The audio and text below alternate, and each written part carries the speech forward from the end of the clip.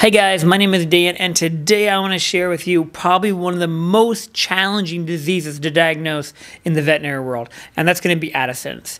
Addison's is an endocrine disease, and it is when the adrenal glands fail to do their job. There are two different forms of it. There is the atypical and there is a typical form of it.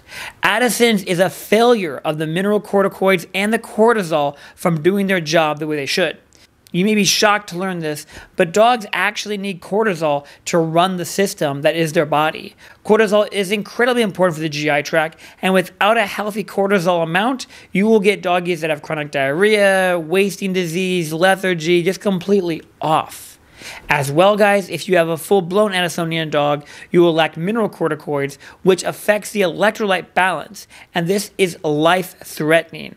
The potassium will spike, the sodium will drop, and a dog's heart rate can drop too with that, and dogs can have cardiovascular complications. They can overall just pass away from the electrolyte derangements. However, with being diagnosed with a blood sample to assess the electrolytes, followed by most likely an ACTH stimulation test, you can confirm that a dog is lacking cortisol and mineralocorticoids based on electrolytes.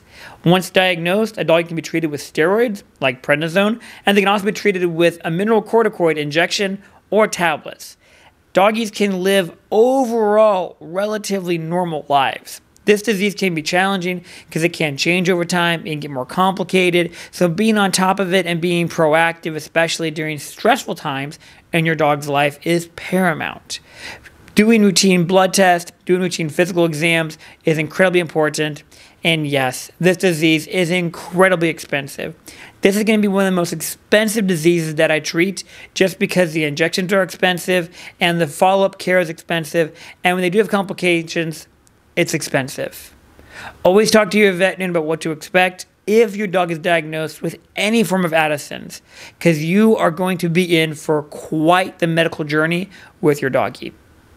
As always, guys, my name is Dan, I'm a veterinarian. Hope it was crazy helpful. Remember, Addison's is the great pretender. It looks like everything,